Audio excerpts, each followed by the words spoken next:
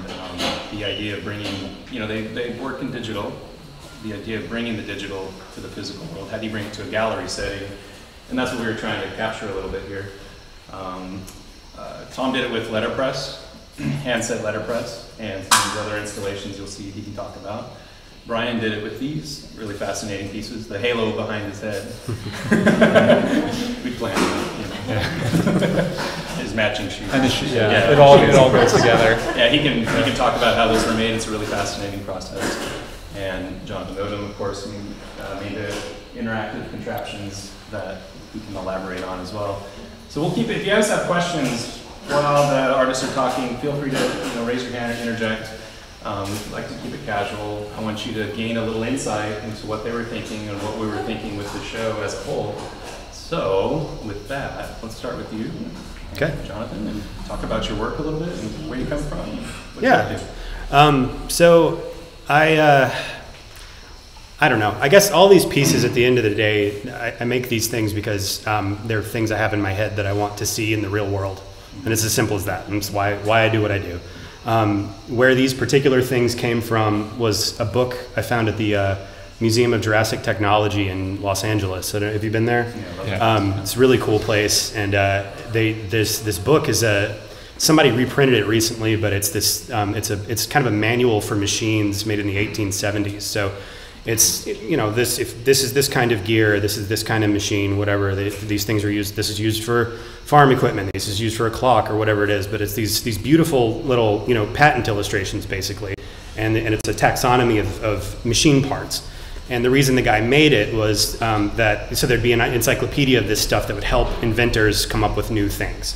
So my unrealistic goal after a while was to make all 507 of those mechanical movements. So far I've got about 5, I think. Give me some time. Good to have a project. Yeah. So that's what these are. Each one's named after the most important movement in each piece.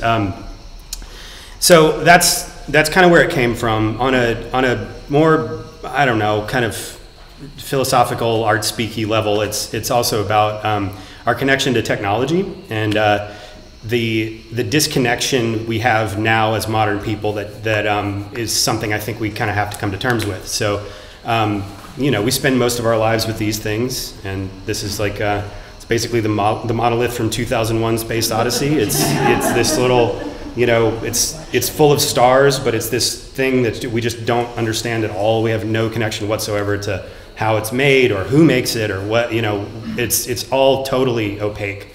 So transparent technology is something I'm really interested in. So, and there's also this interplay between, I design all this stuff digitally, and I use some of the newest tools we have as a civilization to make them, but at the end of the day, they come back to these little, overly complicated machines that do these really mundane, silly things like shoot ping pong balls all over the floor or draw a sine wave on a piece of paper or something. That I think there's something about that might hopefully would bring you to reflect a little bit on the miracle of modern civilization and all these amazing things that underpin all the stuff we just take for granted. Yeah, it's very playful, your work. Yeah. So Yeah. It's kind of like, what a smart ass. Yeah. But your approach is fascinating because you're not trying to be steampunk about it. You're not trying to take old repurposed machinery. You're designing from scratch digitally. Yeah. And then 3D printing. I think it's pretty fascinating. Oh, thanks, man. Do you want to mention what the tools you actually use? Yeah. So I design everything in Fusion 360. Mm-hmm. I do work for Autodesk, so I kind of have to tell you that I use Fusion 360. I actually do. I use it for everything. But anyway, it's basically you come up with everything as a 3D model first. I can test the machines and see how they actually work together and get a sense of what the range of motion of things will be, that sort of thing. Then I use a 3D printer in my landlord's garage. Thanks, guys. Thanks for putting up with that. That prints all the little 3D plastic pieces, and then I've also used a laser cutter for a lot of these. So that's the flat panels that are made out of wood. And then there's also some kind of manufactured hardware in there too that would just be too difficult for me to reproduce. So I kind of cheat that way. Yeah. What other kind of work do you do for Autodesk? So for Autodesk, I'm kind of I make content for them. That's sort of a, I don't know, kind of a tech speak thing. Basically, what I do is use their software to make stuff as a way of showing people the cool things you can do with their software. So a couple of these were projects that were, kind of subsidized by them because they were paying me while I was making them. But yeah, that mostly. I was an architect before that, like this guy, and yeah, now I mostly just kind of I make smaller things. And when I was an architect, I was always obsessed with details. So it's easy for me to kind of sink my teeth into stuff like this. Yeah. You trained as an architect? Yeah. I never got my license, but I worked in firms for about 5 years, and then moved on to this stuff because a door opened that I couldn't pass up. Nice. Yeah. Very cool. Yeah. Well, we'll come back to them if you guys have any questions. Yeah. How about you, Bryan? Hi guys, my name is Bryan Allen. I also trained as an architect. I'm some sort of weird architect thing now, but in my day job is I make these things. Yeah. So I do know what's inside of them and how they're made, everybody but you. and all that. But and that's part of the reason why I make art is because I spend a lot of my day working in CAD, working in a really dimensioned, very rigorous rectilinear parametric space. And a lot of my work before this body of work has been, parametric design, using Grasshopper, using Rhino, using things that are utilizing these tools in more formal, more expressionistic ways. But for this, I really wanted to tease out something different about that process of making. And so I've lately been engaging with new processes of mark making, specifically in the virtual space. So I'm engaging with Tiltbrush, which is a VR painting program, and building some tools in there that allow us to transfer the mark making that we make with our bodies every day into physical artifacts. And I think my interest with this body of work is in teasing out the imperceptible differences that even though we do something over and over and over and over again until we don't do it anymore, every single time is different. And so this work is just very, very simple motions. No piece here took more than like 20 seconds to make in the digital world. But I mean, that's like, it's a whole nother thing translating that. And this is a simple, this gesture is just me standing and just drawing a line. It's a really long, simple line, and then going back and doing the same thing again. And in our heads, we would perceive that as two straight lines. We think our bodies are absolute. We think our bodies are repetitive, but even something that is so simple and so designed and controlled is completely different. And when you step into an environment that you're being read by a machine that is cataloging every movement, every Cartesian point, you see how different everything is, and every motion and every interaction is a different thing. And so this body of work is about teasing out these human parts using machines. And yeah, they're all large 3D printed things with hand painted, hand finished. Remember this? So yeah. He had done some work doing some text-based stuff about a year ago. We saw it, and it was pretty fascinating. It's like hand calligraphy, digital graffiti, 3D printed objects, and then he worked it into a panel and turned it into kind of a painting. And I don't know, I thought it was really fascinating. It was like bringing this humanity back to this digital process. Talking about the whole way that you make it, what is your process? Yeah, I mean, the process is, I'm so interested by this method of mark making and translation, and how this idea of, I feel like this letter form is going to do this, like this A or this I. And then when I do it, it's like, that's not actually, like, that's not what I thought it was. It's both three-dimensionally transformed and just this, it's a different aesthetic. Especially when you're working in VR space where there's no page. there isn't that tactile stick to a piece of paper and a medium that you're having a conversation with. It's more spatial medium.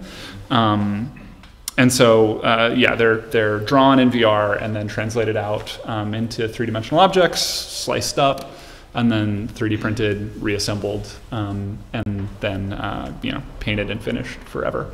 That part hasn't changed much. Yeah. 15 seconds of art and 15 days of sanding. Yeah. So do you have a VR headset on while you do this? Are you seeing like a live feedback from drawing the lines? Or? Yeah, I've done it without it too, yeah. And that's interesting. Yeah. And sort of playing with that translation of mediums. Like I have one back in the studio, and the studio gets a lot of light, and so occasionally you'll get like this crazy glitch from the IR tracking, like messing up, which is actually kind of nice. Or like I run into my table, and there's like a like oh fuck, like crazy thing of like dropping a controller. And those are fun moments where the real world and the virtual world really collide. Literally. Yeah. Yeah, we had to stop him for he was trying to stand and work on the table saw with the VR glasses.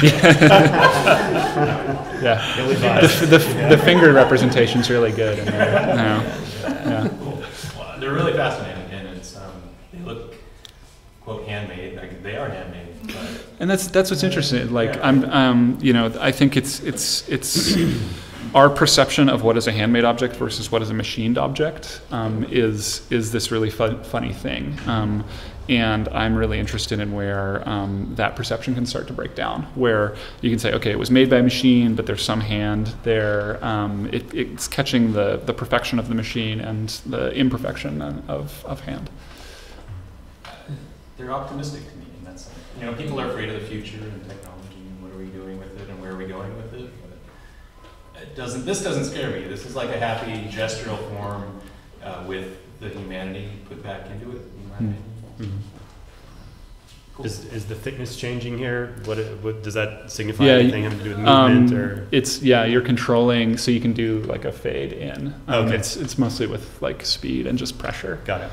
So there's a lot of there's real feedback to you moving, the way you're moving, the speed, the pressure you're doing. It's controlled. But I wanted this piece. I made a 40-foot long version of this where I was walking and scaling at the same time, and that one's really crazy.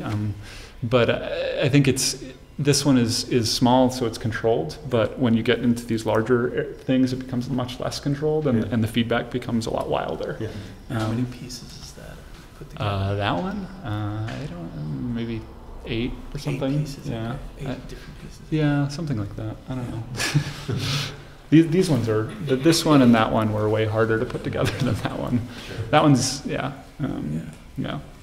a smaller life-size version that was kind of fascinating as well. The spear, Which, it was kind of fascinating because he drew this line in space, and it was basically your full reach, right?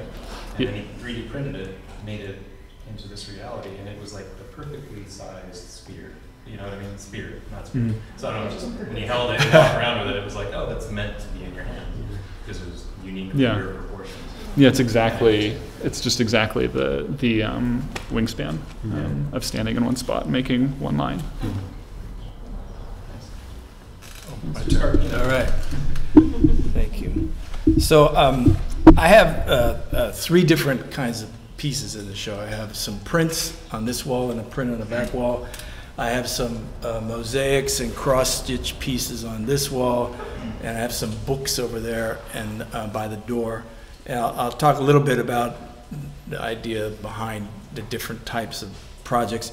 But they all the thread that pulls them all together is basically what the basics of this show is the conversation between the 2 worlds that we live in, which is the virtual world on the computer and the physical world. And I was thinking about how I'm sure, like a lot of you, I spend a huge amount of every day staring at a computer screen, and I'm interested in the way that the 2 worlds, the virtual world and the physical world, kind of interact, how they reflect each other, and also how they infect each other. And so the seed for the prints is really the idea of the page. I do a lot of letterpress printing, which with physical pages. As you know, on the computer, a lot of the content on computers and on the internet is organized around the metaphor of the page. And I started seeing things in the computer world that we like motifs and shortcuts and things that we just kind of take for granted on the virtual page, and was thinking if I move some of these things out to the physical page, they would seem kind of crazy, even surreal. So you have a message like, you are not authorized to view this page, but I am viewing this page. You know? And there's a map print over there, and we're all used to having a Google Map kind of half download on our smartphone. But if you went to AAA and they gave you a printed map like that, you'd be like, what the hell is this? You know, so that was kind of the idea behind these. The idea behind the mosaic pieces and the cross-stitch pieces is, I also do a lot of, they're about the way that computers make images, the way that they display images. So I do a lot of work where I'm doctoring images. I'm either combining them together or I'm making things disappear or stuff. And takes a lot of close-in detailed look at the images. And it's interesting that when you look at a high-def image on your screen of a mountainscape or a cloudscape, that when you go in super close, those smooth curves, you realize they're just little squares of color. And so even though the computer is this whole new thing, it's actually in the continuum of human history, the way we've made images for thousands of years with little blocks of color, whether they're tiles or stitches of thread and pixels. And the big difference is resolution. My mosaics are maybe 2 tiles per inch, where your computer screen is 72 per inch. Interesting sidebar, the one over there that kind of looks like a blocky circle, another way of expressing resolution is distance. If you got back far enough from that, it would look like a very smooth circle. If maybe you could see it from across the street through the window or something like that. Yeah, so, and then I have 4 books over there. I'll talk about that one last. The 2 HTML and the hacked, those ones are kind of also playing off the idea of the page. So the HTML one, the pages on a computer, they're a mirage. There's no real page. It's just some code that's telling the computer how to display the content. So I thought it'd be interesting if you did a book that had pages, and behind every page was the HTML code that explained what was on the front of the page. And then the hacked one is that, you get your website hacked, and what if you had a book like that was hacked and had no content? It'd be pretty sad, and it's a pretty sad book. The other 2 are, there's this hardcover book here called A Book, and then there's a magazine called A Magazine, and they're kind of about an attitude, or kind of that you see a lot in the tech community. That's this sense that everything should be on the internet, everything should be on the cloud, and so I have this, and things should be in the cloud because either it's more cost effective, which sometimes it is, or it's more accessible, which sometimes it is, but there's this kind of belief that it's just better if it's in the cloud, So I have this book you hold in your hand, and it says, if you'd like to know more about this book, go to www.abook.com. And you think, well, but I have it right here. Why can't I just look at it? Then you go, no, you don't understand. It's in the cloud. It's better. It's better in the cloud. So you kind of can see where that attitude goes. I mean, maybe in the near future there'll be a poster in a restaurant that says, in case of choking, go to www.heimlich.com and watch this short video on how to save a life, which means the choking victim is dead by that point, and if you have a fire in your kitchen, Alexa is not going to help you put it out. You want to have a fire extinguisher. So I think there are still things that we need to keep in the physical world Now that might be my advanced age talking, my old fartism, but there you go. There you have it. So that's it. Yeah. Okay. And you're doing letterpress. You're right. Yeah. Most of that's, a lot of it's handset old lit type. Right. Yeah. That's. Yeah. It's kind of. It's on the one hand, it's kind of. It's absurd to like go to that extent to print something that you could just print on a laser printer. Sure. But I guess on the other hand, you kind of hope that maybe it makes it a little bit more interesting. It's like the difference between you could buy a Hostess cupcake at the store, or you could actually make a cupcake, and the one you make is probably, you think, a little nicer. So, yeah. So. And you'll notice he did the I Am Not a Robot print as well, which actually was your idea for the title of the show. Right. Yeah. Yeah. Just trying to think of something that would kind of tie together the idea of that, you know, I'm in the virtual world, but I'm also, I'm not a robot, I'm a real person in the physical world. And, you know, you kind of get asked that continuously to try to determine, when online, are you really a person or are you a robot and stuff. So you have to check the box, you guys have to. Right. And it's even more absurd when you're buying an item, maybe it's a car or something like that. They print out the document online and there's a box where you have to check it in person. I'm not a robot. Right. That's right. There was a guy who had to do that. Yeah. He went to get his car. Yeah. So it's a little scary. Yeah. Usually it jumps through some kind of hoop. Yeah, there's a test. Yes, you have to. Yeah. Tell us where all the. Click on all the click on all the street signs, or click on all that. Yeah. Right. The show's it's an interesting example of keeping our curation kind of open and not trying to control everything throughout the year. And I don't know, this was planned a year out, but it just kind of happened. I think it was really interesting. It was like, we knew you guys, we know your work, and it all kind of came to fruition together nicely, I think. So, there's lots to talk about. You guys have any questions or any thoughts? I do. Yeah. It occurs to me that this linear sculpture that's been virtually created is actually a recording and not really a sculpture. It's as much a recording as it is sculpture at this point, because when you remove yet one more dimension of medium, which in this case I think would be the resistive surface, you actually liberate all your movements, the ones you have control with and the ones you don't have control with. And I see tremors going across the room.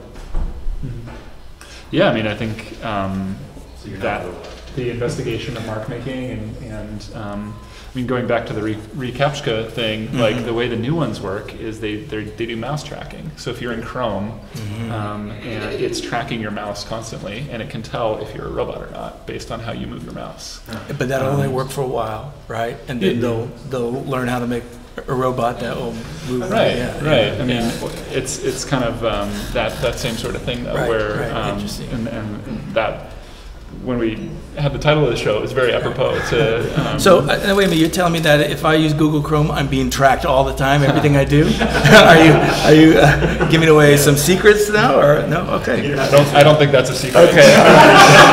So now, does this happen in Explorer? Nobody uses Explorer, so but would I be safe in Explorer? Yeah. I think it's always a question, right? Like back to the question of recording, right? Is you whether any sort of interface with any sort of technology, it's asking for your information. It's asking for you to input something in exchange for something out.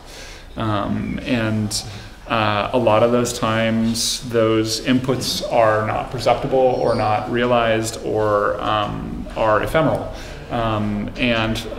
It's interesting that these works are trying to make those inputs very, very real, very valid.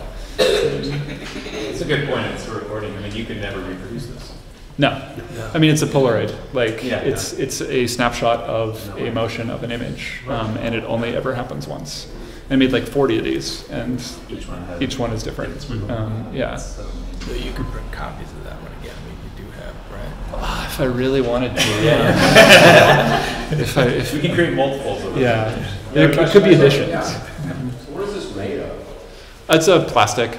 It's a thermoplastic. Yeah, it's an acrylic-like plastic. 3D printed, right? Yeah. Halo too, same. Yep. Painted and yeah. But I think that's, I think all of us sort of, none of these things are right off the machines. Right.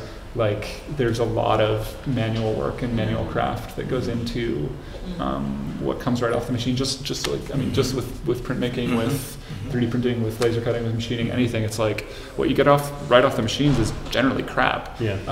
And then there's a lot of finesse that goes into it to get it to somewhere that it can be talked about as an art object. Yep. A lot of sanding. Yeah, it's a lot of sanding. Maybe not for Tom. So No sanding was done in my work at all. But it's nice, and so much of my work is just making stuff in the digital world, which just doesn't exist anywhere, and I have videos I made that can't be played on anything anymore. I have all these things all these years of work that I have really nothing to show for it, and so it's nice to make a print, and at the end of the day you actually have something that you made in the physical world, which is a nice thing nowadays. Yeah, I mean, a big part of the first work I did that was along these lines several years ago, what I was trying to do was bring something ephemeral like a film, like a moving image, and make it physical. So bringing some kind of permanence to that, and it came from this. I had art galleries would want to use some of my media stuff and project it on the walls, and I always thought that was kind of dumb because you could just watch it on YouTube. Like, why do you need to? So we can all stand around with wine glasses and look at a thing. Like, I don't know. I was trying to find a way to make something ephemeral, and I love film and movies and moving images and stuff. But to make that something that's physical and special and a one-off, like that's kind of another part of that idea, I think. It sounds like for all of us. Yeah. Any other thoughts on that? Got some pretty interesting people here.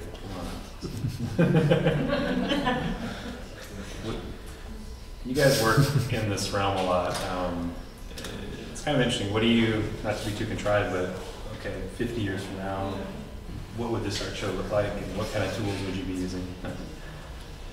As far as digital fabrication and art, how about that? Anything there? Let's get a little sci-fi. Yeah. Let's bring it. The line between robot and human becomes a lot closer. Yeah. I think the ideas of single materials, of non-active materials, of things that are these bodies would be closer to skin than they would be to wood at that point. In terms of their sensorial abilities, in terms of their complexity, in terms of their intelligence, it's closer to a living thing than a piece of wood. Sure. Just through sensors. More and more complex communication and sensors.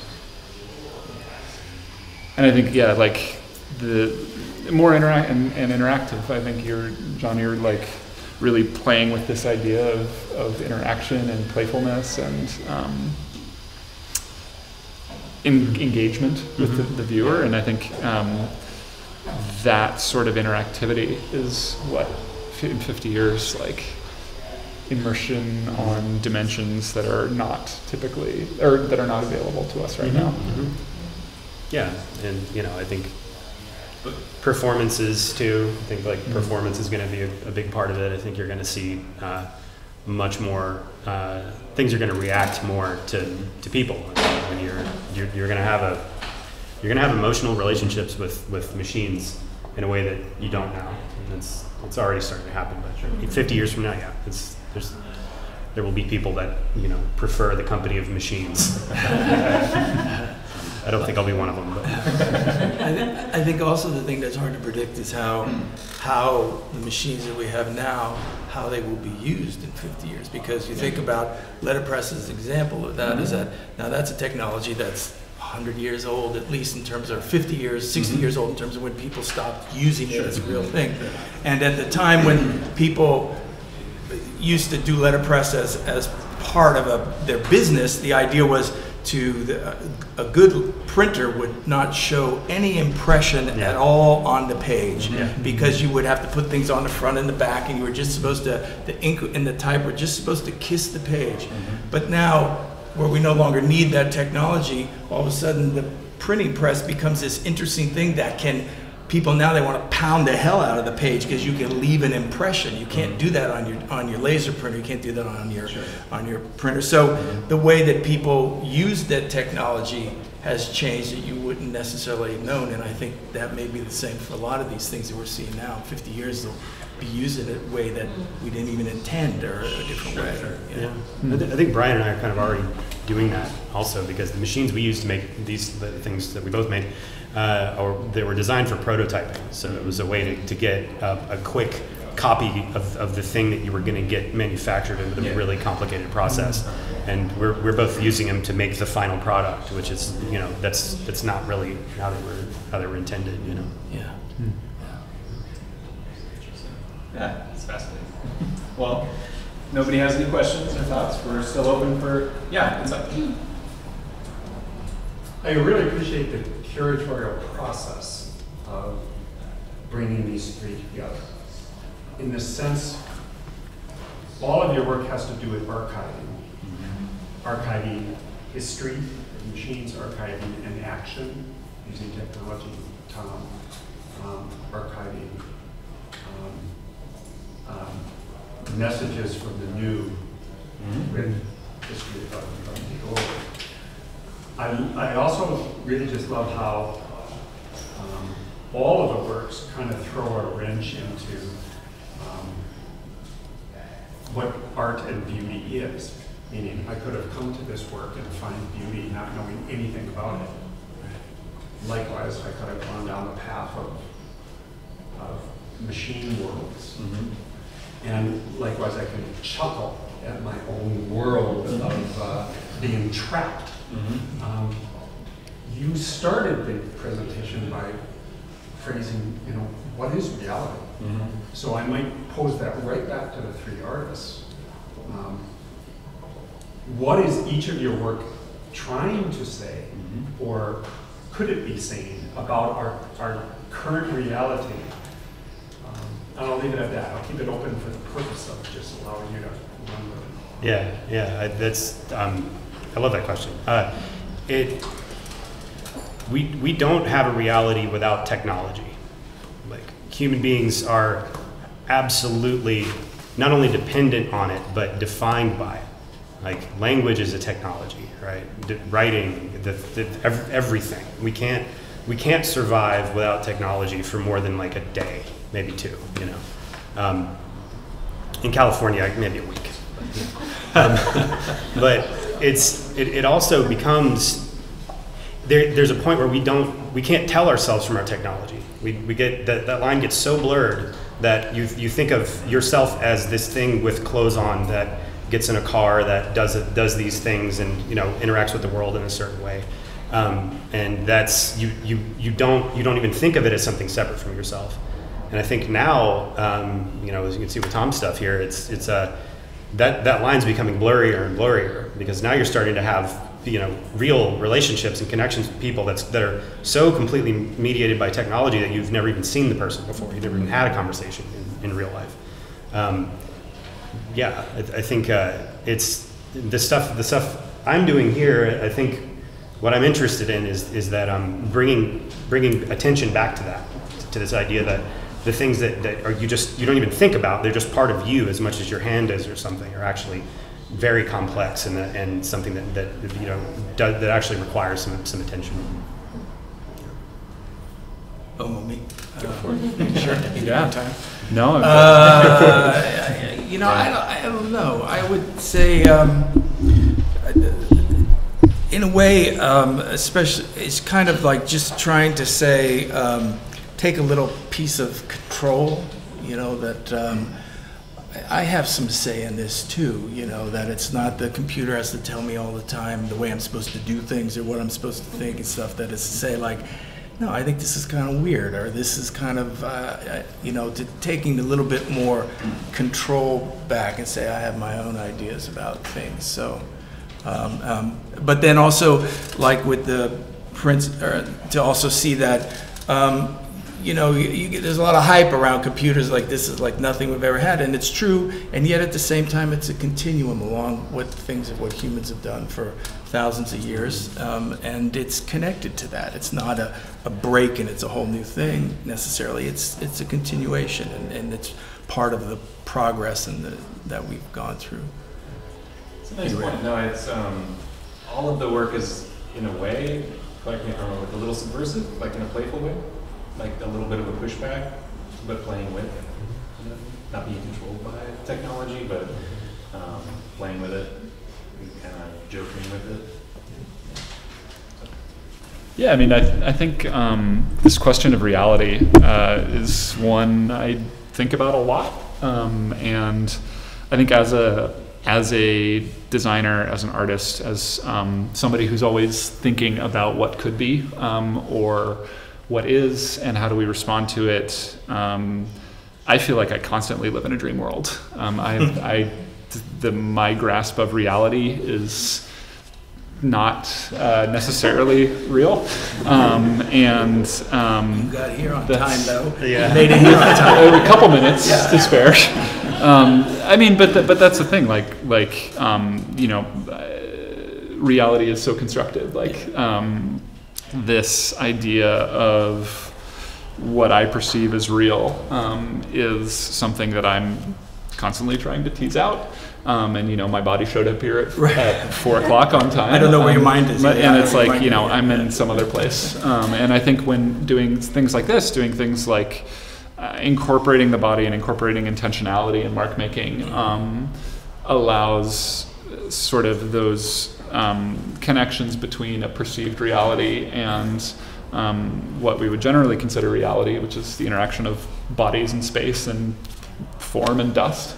That's why I was trying to always refer to it as the virtual world and the physical world, because what is real is different for everybody. I mean, the physical world, you are actually, I'm sitting on a chair. I mean, I can't contest that. You know, my body's here on a chair. So, and the virtual world is there, but in terms of reality that's where everything gets fuzzy in terms of what's the reality. It's different for everybody. Yeah, I mean, as we're making things, we're always teasing those realities, right. And pushing those realities, and imagining things that are not real, and then realizing them. And like reality is so fluid in that sense, between the line between idea, perception, realization. That's making art. I think in particular, I mean, you all work in the arts. You guys are basically, your day job is being paid to kind of push that envelope, right? Yeah. Pretty much. What can I do with this? And, yeah. And don't you do some residency programs? Don't you invite artists in to facilitate some? That's kind of. I mean, that's sort of one of the reasons that I still try to make art as much as I can. Art asks questions of technology that engineers and designers aren't asking yet. When you engage with processes that are not necessarily useful, but are able to be realized in something else, it allows us to ask questions and realize new methods, new techniques, new technologies that eventually will get rolled into products. And I mean, there's a huge precedence of like Xerox PARC and Bell Labs, and you know, Autodesk has this amazing residency, and Facebook's residency, that companies engaging with creativity to help foster technology and ideas eventually, and I think it's an important part of where the current moment is. I hope that you know, more people working in technology and more people that work for technology companies can engage with that and sort of form this new model of patronage for creative visions. I don't know if that didn't really answer the question at all, but because you're the developers, engineers of technology they're not PCs anymore. You know, they're not. It's just not all boring line code. It's really trying to touch base with what it really is to be a human, right? Mhm. Yeah. I mean, And be if a we're real- designing machine intelligence, like we have to know what human intelligence is. Yeah. Like, if we want machines to interact with us in a way that we want, we need to teach them, and so that means that engineers need to know what humans are, and that's an important thing. Becomes way more friendly. Yeah. Mhm. You know? So I have a little bit of a follow-up question to that. Here, and I don't know how to ask it quite yet, but you both work for big companies that produce this technology. And I'm wondering, you stand a bit in front of that technology as representatives of the technology. And I wonder what you see your responsibility is and to whom as artists.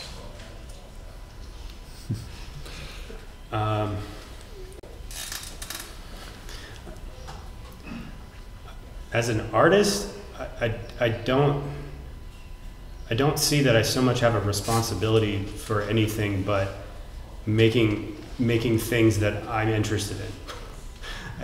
I think that's as far as it goes for me. I can't speak for anyone else here, But you but mentioned you were a content creator for Autodesk, and so is this content? Is there some responsibility of this to reflect Yeah. Autodesk, or is there also a responsibility for you as an artist to give knowledge to other artists? Say, hey, look what you can Absolutely. do. And how do you position yourself in that world? I see what you in the mean. market and creativity. yeah. So these machines, actually all the machines here, that one will soon be there as well. They're all these things are on Instructables, which is it's an online DIY community. So anybody can go on there and put up a project they've done, explain what they did, and then anyone else can engage in it.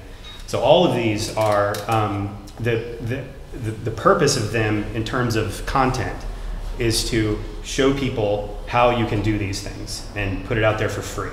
So I'm freely giving away, this is how I made this thing, this is how these parts work, here's how you can do this, here's the free software to make the things. In terms of responsibility, it's spreading the tools and the knowledge to make things as far as possible to as many people as possible. To democratize that to an extent that it's not that almost anybody can do it. For sure. That's the big idea for And me. is that responsibility, though? Here's the big question. Do you see that as a responsibility that you're giving to the artist or to the company? Because if you democratize it, then more people are going to buy or use the software. Or you would Yeah, but if the software is the best software, then it's not. Hopefully it's mutually benefiting. Right? Yeah. The company's going to profit because it's my understanding Autodesk gives away software for free, except when you start making money. Except when you start making a lot of money. Yeah. Then they're going to you have to buy the rights. So everybody benefits. It's like you get a bunch of people in the beginning that are using the stuff and playing with it and learning with it, and then later on when they have started their own thing and then they're paying for it, and then everybody wins. Yeah. As opposed to Adobe products. Right. Where that's not there, or you might get a student version, but it's got a watermark on it, or stuff like that. Yeah. Yeah. Yeah, I mean, I think there's a responsibility. Like, if I'm saying I'm responsible to the company, then I'm responsible to push the envelope of this technology and record it so that it can be used at some point. Yeah. But I think the greater responsibility as an artist is to ask larger questions of this technology and what else it could be used for besides some freaking smartphone or something. Like, we don't need those. We don't need more of those. But the technology that we're exploring allows us to interact and have new ways of exploring ourselves, and that hopefully are good things. So the greater responsibility would be to make things that are more seductive than phones and things that do harm, to make something better and develop things that are more seductive, more successful than things that are problematic, helping guide that. Well, I was just thinking about the three bodies of work and all of that, sort of expressing the incompleteness, the difference between what's stuck in the virtual world and where we're stuck in the physical world. And like Jonathan was saying about artifice and not being able to tell the difference between what's man-made around us. We are so used to the environment we're in, but there's nothing natural about the environment environment we're in. We've kind of co-evolved with the environment, and it's all normal and indistinguishable from us as we go through our day-to-day. But with the virtual world, it hasn't sort of evolved to the point where it's so integrated yet. Maybe it's in the process. And all of these, each in their own way, are sort of commenting about how you bring the virtual into the physical and what the potential future for that might look like. And maybe that's your question about 50 years. 50 years hence is maybe we'll really have evolved to the point where they are indistinguishable. Or, yeah, exactly. Integrated and we're used to it. Or kids will be used to it. Yeah. What will that look like? Exactly. That's the question. Well, which doesn't even pose the question, is this a good thing? Yeah. Value judgment isn't there. Yeah, I can't. That's a good point.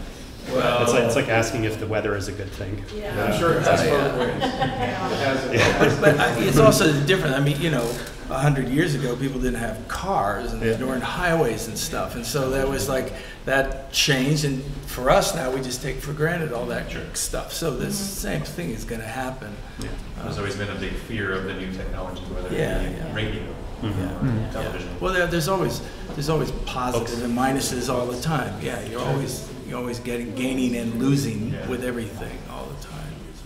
There's always unintended consequences. Absolutely, of technological absolutely. And there's development benefits as well. that you didn't anticipate also. Yeah. So that's the thing, and you don't know, and that's like with the hardcover book where I was talking about, trying to maybe think about the decision is like, well, okay, does everything go into the virtual world? It's like, no, there are some things that need to stay in the physical world. So, but we kind of have to think about that. What are the things you want to keep, that you need to keep in the physical world, and what are the things that can be in the virtual world? Yeah. And how can this technology help us keep things in the virtual world and put the things there that need to be there? Right. Yeah. Or to keep things out of the physical world. I think we really need to break out that wine right now. It's getting really deep, very deep. Yeah, cool. Thank you guys. That was really interesting.